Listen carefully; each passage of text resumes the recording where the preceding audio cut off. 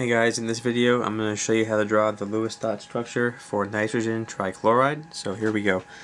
This is going to be NCl3, nitrogen trichloride, which is going to give us 5 valence electrons from the nitrogen plus 3 chlorines, each with 7 valence electrons, for a total of 26 valence electrons. Okay, we can subtract out the largest multiple of 8, which is 24, which gives us 2 electrons remaining. Divide that by 2, and that gives us 1 non-bonding pair. And since 24 is equal to 8 times 3, that means that this structure is going to be an AX3 E1 type structure, meaning there's a central atom surrounded by 3 peripheral atoms, and the central atom has 1 non-bonding pair of electrons on it. Okay, so let's go ahead and draw this structure. We have the nitrogen in the center surrounded by the 3 chlorines, and then we can go ahead and single bond each of the chlorines to the central nitrogen,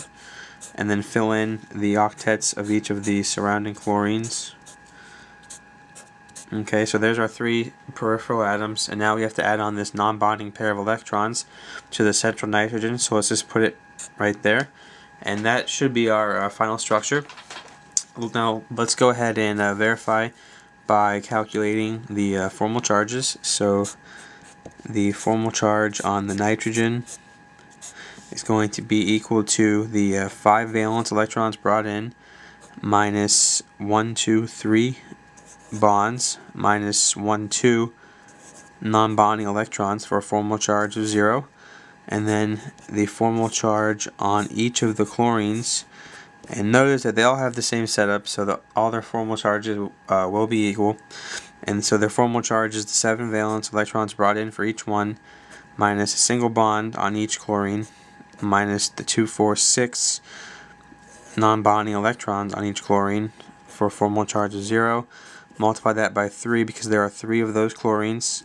Add all these up and it still gives you an overall formal charge of 0, which is what we want because this is not a charged particle.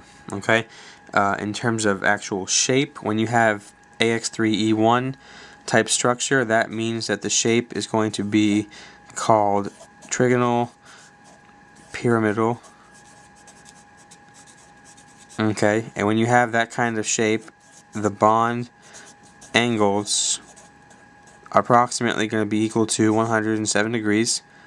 In terms of hybridization, looking at the central nitrogen, there's 1, 2, 3, 4 electron groups, or 4 potential bonding sites.